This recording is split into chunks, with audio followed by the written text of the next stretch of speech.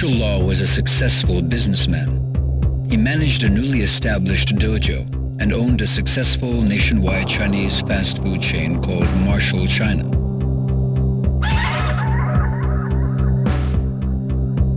Unfortunately, he lost a franchise war against a competing restaurant chain and had to declare bankruptcy a year later.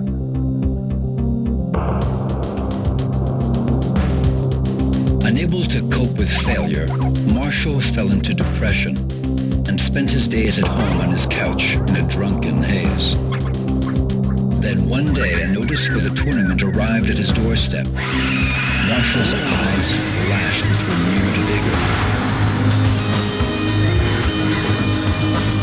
After a month of intense training, he beat himself back into top physical form.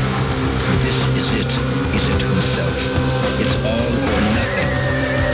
The fire within him raged hotter than ever before.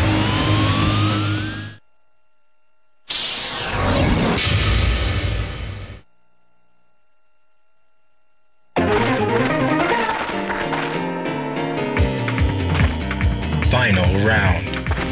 Fight.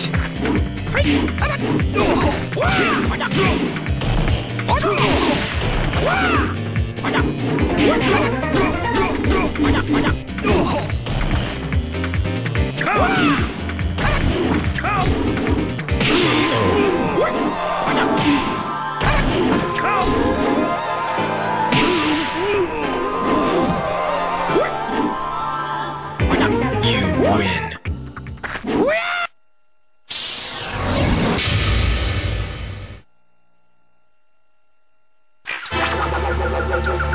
Final round. Fight.